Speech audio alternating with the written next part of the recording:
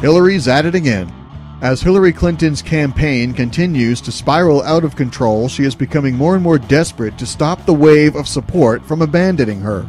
Along with her proclamation that all, except for Bill's, victimized women have a right to be believed, she made another attempt to convince us that she is the most transparent politician on the planet.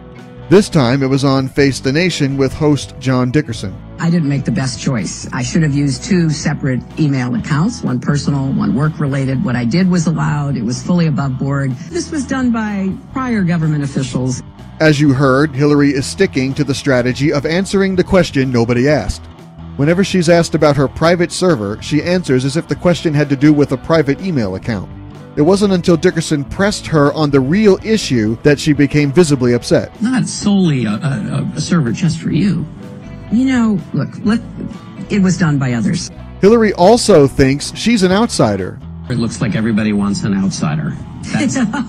Now that puts you in a fix. I don't think, you know, doesn't put you in a fix. Tell us why it doesn't put you in a fix. I cannot imagine anyone being more of an outsider than the first woman president. But they worry that people who are inside are too inside. And that's something you have to deal with, right? Of course it is. And that's why I have an economic policy that is centered on raising incomes. Dickerson was referring to the surge in the polls of non-political candidates.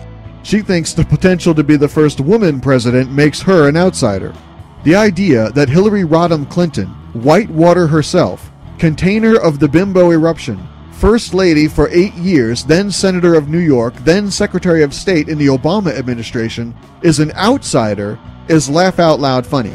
The woman has been involved in politics for around 50 years. She is the very definition of the Washington establishment insider American voters do not want.